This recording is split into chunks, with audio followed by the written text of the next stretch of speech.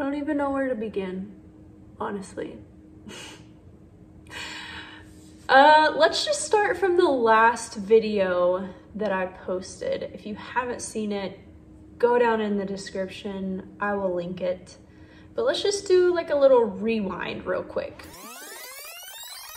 I spent time praying, thinking, watching the dolphins, and just refocusing on my desire to find the apartment and the city that I wanted to live in.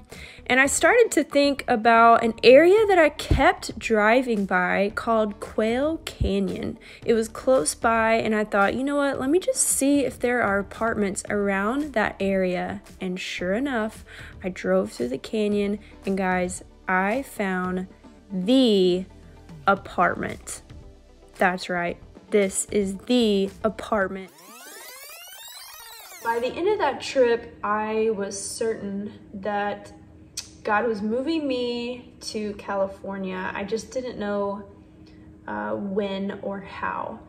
I was even pretty confident that I knew the general area that I would wind up in, even down to the apartment that I really wanted to be in. I mean, you guys saw all of that. There's no need to rehash it, but a lot has happened in 3 months. It's now June, and so much has happened that I really don't know where to begin. So I'll begin with this.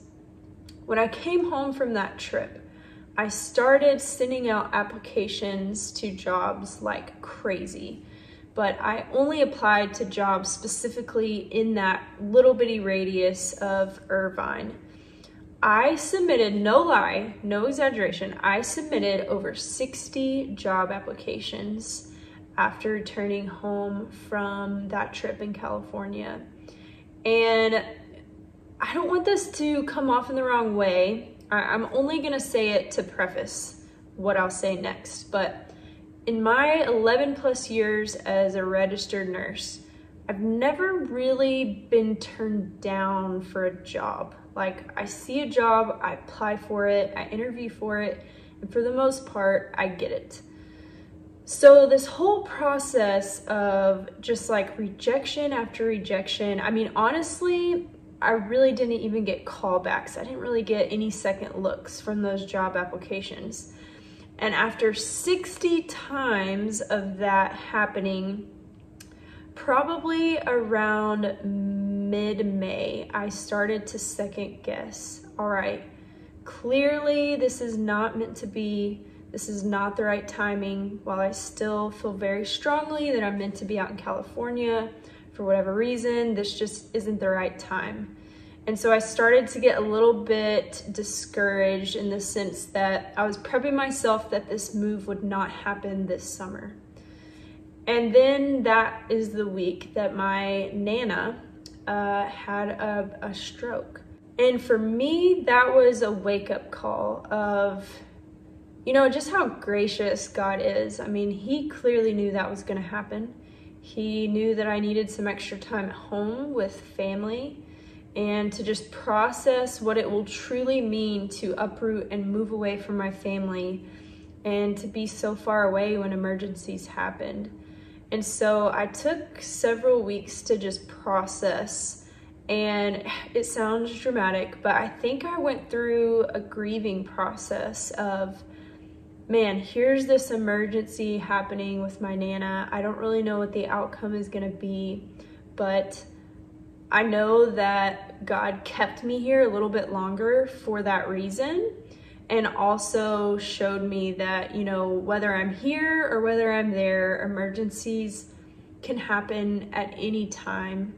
And I just had to process kind of my thoughts on the reality of being far from home and away from family when you know, tragedy happens or difficulties happen.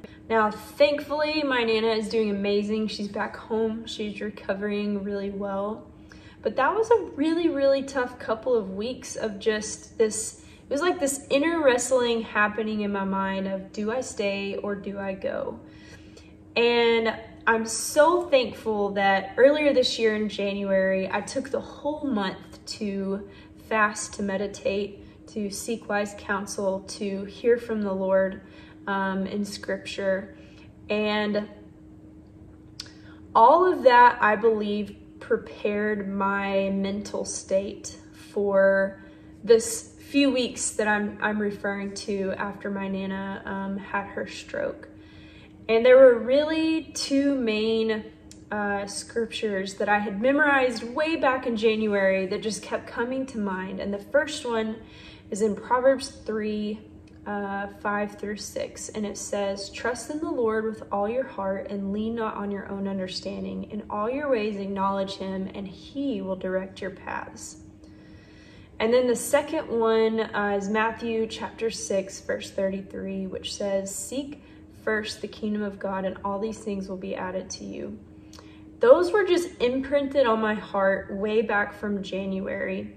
And in these few weeks where I was wrestling and doubting and just struggling and confused, those continued to pop up. And I knew it was the Lord being super sweet to me and just reminding me like, hey, you know, I am the one that prompted you to move. I am the one that's leading you out there. And yes, it's going to be full of challenges, but you don't have to be afraid. And I talk way more about this in my blog, so hopefully you guys will check it out, because it really kind of dives a bit deeper in different ways that he spoke to me during those few weeks. But so then fast forward to the week we're in right now. This is the second week of June. And on Monday, earlier this week, today is Friday, on Monday, I received a call about an application that I had submitted way back. I had honestly forgotten about it. And the HR wanted to set up a interview with me. So I ended up interviewing twice that same day with two different hiring managers. The interviews were only supposed to last an hour, and they lasted about an hour and a half. And they went amazing. I felt really connected to the hiring managers. And after that interview, they offered me a job of home health nurse.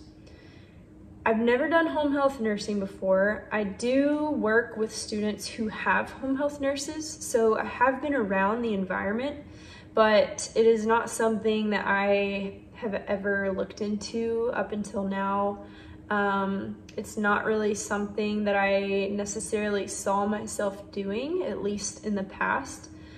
But the more I looked at job options, because I've, number one, been out of the hospital setting for going on like 6 years now, and then two, because I'm not out in California yet, I'm still in Texas. Those two things were kind of hurting me in the job market. And so I had to have a little heart to heart with myself and realize, okay, like you can't be too picky as to what you accept to get out there initially. But then the more I started thinking about it, you know, a few things that I had specifically prayed for in terms of career were, you know, lead me to a job that has good work-life balance, lead me to a job that, you know, will provide for me financially, and lead me to a job that will allow me room to grow. And that's really all I prayed for. I didn't pray for like a specific type of job. I just kind of left it up, you know, to God to guide me in the right direction. So everything was just easy from the very first call about this job. And the offer that they made me exceeded what I expected. There's a sign-on bonus with it. I work Monday through Friday, maximum 8-hour shifts, but I can potentially be finished before that 8-hour mark. And just the idea of getting like one-on-one time with patients is really cool. That's not something I've really ever had. And so the more I started thinking about it, the more I became interested in that role. And so I took a few days to just think about it, pray about it, talk to some people about it. And then yesterday, I accepted. What's interesting is up until this job, I really only was focused on interviewing and sending applications in for the Irvine area, which is in more South Orange County. But this job would be more North Orange County. And what's cool about that is right now, the friends that I already have in California all live right there around where this job is going to be based. So pretty much all my patients that I'll drive and see every day are like right there where all of my friends are. And so I started thinking about, you know, maybe that's God's way of protecting me, because in my mind, Irvine was the perfect setting because it was close to the beach. It's very like social. There's lots of activities to do. There's a lot of young people. But I think he knows that, you know, that first 6 months to a year, I'm going to be going through a lot of transitions as I'm uprooting, leaving my family, leaving my community here, starting a totally new career path. And so I just started trusting that, you know, out of all of these closed doors, not only was this door opening, but everything was just so easy about it. And it just started making sense. And so the more I thought about, okay, well, I would already at least have people that I know fairly well that can help me transition while I continue to like grow my community out there. So I felt really good about accepting it, even though it did look pretty different from what I initially intended. And so then once I accepted it, then I had to start thinking about, okay, well, crap, because back in March, I really only looked at apartments around Irvine and south of Irvine. It didn't even click with me that maybe I should check out some apartments north of that area just in case. So thankfully, I had a few friends check on a few apartments for me that I looked up online. And I found one that is gonna be a great starter place for my first year out there. It will be minutes within Friends, and it will be like right in the hub where all my patients are gonna be. It is farther away from the beach by about 30 minutes, but at the same time, it puts me right in the mountains. I will have amazing hiking trails, literally minutes from my apartment. And you know, on weekends or when it's not traffic hour, I can get to the beach in less than 45 minutes. So really, I can't complain. So I accepted the job yesterday and I put down my application and deposit on the apartment. And then came the hard part of like starting to tell friends and family. So by the time this video is public, I will have already told, you know, people at my work, my boss, my friends, my family, my church community. But today, less than like 24 hours of all of this unfolding, I've already told almost all of my immediate family, both of my different community groups where I worship, and a couple of my coworkers. What I am absolutely dreading is telling my boss and the principal that I work under. I know they're gonna be amazing. It's all in my head, y'all. Like, I hate disappointing people, and I hate the idea of someone feeling like I'm abandoning them. And I know that is not at all how they're going to take it, but there is obviously this anxiety in me of like, I don't know, just telling them like, hey, you know, this is my notice. I'm not gonna be back next school year. I just think about, you know, all the people I won't get to say goodbye to, especially my students and their families and different coworkers. And so that's been really emotional, more emotional than I anticipated. But overall, I am so excited. I am very confident that this has all worked out exactly how it was supposed to work out at exactly the right timing. And I do trust the process.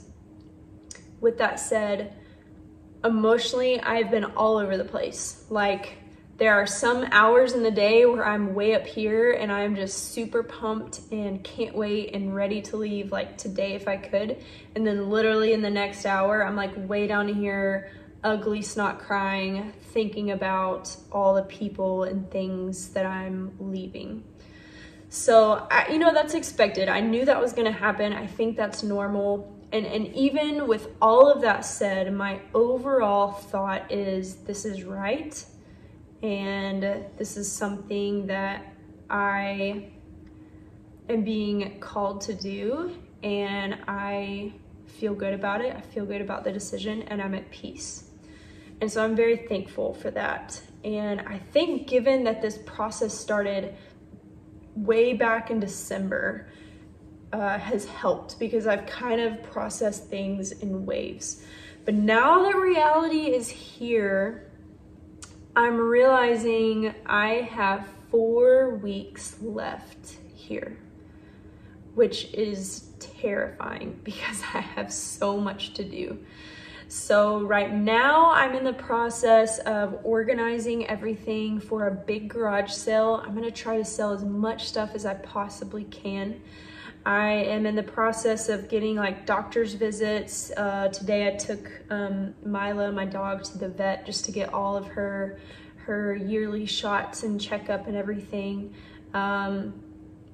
I am having to get a ball and hitch attached to my truck so that I can pull a U-Haul trailer. I mean, if any of you have moved before, you know that the list of to-dos is just crazy long. And then add in the layer of moving cross-country, making sure my California license is all good and up to speed. Also doing like all of the requirements for this new job. It's just a lot. And so, you know, I think it's going to be a blur. And my goal for the next 4 weeks is to be as present as I possibly can anytime that I'm around friends or family, and to just savor every moment. My hope is that whenever I get out to California and I get settled in, I know reality is gonna sink in, and there's probably gonna be moments where I'm like, what have I done?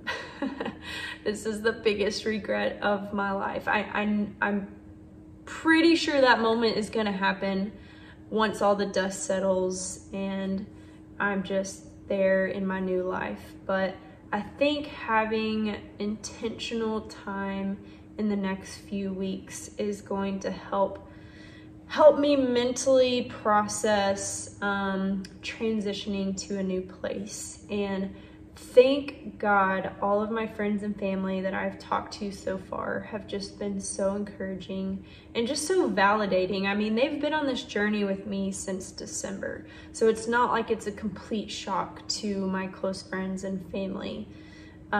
It will be a complete shock to my coworkers, so that part is hard, and I'm having to just kind of go through those emotions and thoughts as they come. So yeah, for the next video, you're gonna see my garage sale. You're gonna see my last Texas farmers market for my business, Love You Sunshine, which you can find at loveyousunshine.com. You'll see hopefully the process of me packing and loading up and moving across country. So I'm really excited to bring you guys along with all of this. And you know, I really don't know what to expect from this channel or becoming the local or a blog. You know, it may only last a couple months. It may only last my first year. I really don't know the longevity of it all. But what I do know is that already talking about these things in video form, writing about them in the blog, is not only therapeutic for what I'm going through in the moment, but it makes me really excited to have this outlet in those first few weeks and months and even the first year of being in a new community and literally becoming the local of a totally new environment. And I'm just so appreciative for any of you who follow along. Hopefully it'll be fun. Hopefully you will get a sense of adventure and just the beauty of California and the amazing people out there and all that the state has to offer. And I also want to be, you know, pretty candid about what the process of moving cross country, uprooting your whole life, and kind of following like this internal prompting.